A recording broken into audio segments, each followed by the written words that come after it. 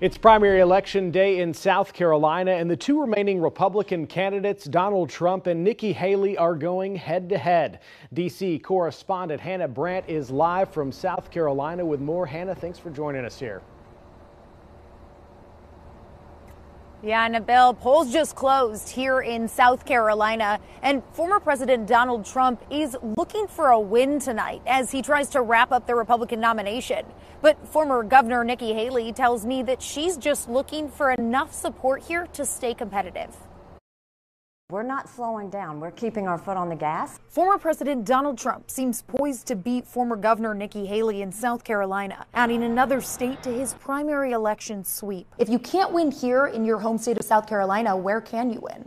The point is, it's not about which state we're going to win. It's about the fact that 70% of Americans don't want the choice that they're being given. Haley argues voters don't want a Trump-Biden rematch, but Trump is laser focused on beating President Biden.